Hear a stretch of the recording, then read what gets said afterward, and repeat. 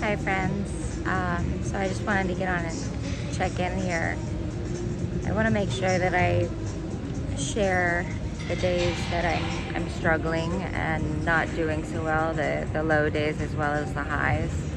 I haven't been sleeping very well since the accident last January of 2021 when I was hit in a head-on collision by a drunk driver on the freeway.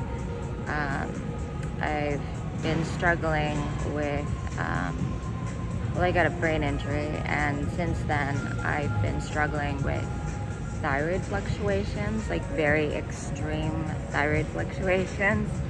And so right now my TSH levels are barely detectable, and so a lot of like hyperthyroid symptoms, and so not sleeping well at night. But I also have a ruptured bowel small intestine, so we're not sure if it's like the gut injury, which I have to have surgery on, and they're not doing elective surgeries right now due to the COVID spike, so we're on hold. But I won't gross you out with all the symptoms, but it's a challenge, and I'm really finding that I was always used to losing weight very quickly and getting in shape very quickly. Like I could walk by a set of dumbbells and get ripped, you know, smell metal and get pumped, you know. But I'm really having to dig deeper in conditioning the other muscles in my life of self-acceptance, self-care, self-love, embracing my body where it's at. And the two hardest lessons I'm always learning over and over is patience and humility, you know. And it's when you're dealing with hormones and trying to reach certain goals, it really adds another few layers of challenges to your process. So I just wanted to say that if you're out there and you're struggling with not losing the weight or reaching your goals in the time frame that you want to, you're not alone. And it's a process, you know. I'd rather have a healthy lifestyle than be uncomfortable. I know that, you know, I come in here to the gym just to see people who are motivated, just to suit up and show up, you know, and I'll do, you know, 20-30 minutes on the bike or the treadmill. I've been cleared by my foot surgeon that I can wear boots or like really stiff shoes instead of my walking cast, so I look like some sort of like pirate soldier or whatever in big sweats.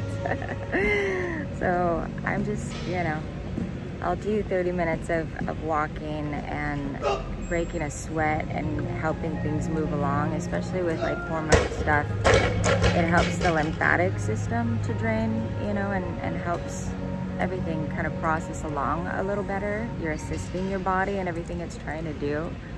And then I do really deep, like mindful stretching.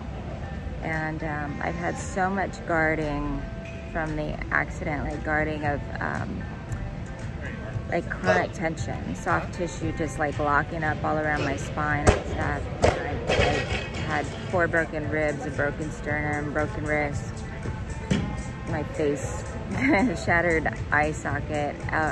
You know, that's another thing I wanted to talk about on here is a lot of people have asked me about the eye patch, and so I wanted to share that I wear the eye patch because my iris will get dilated and stay big and take in too much light.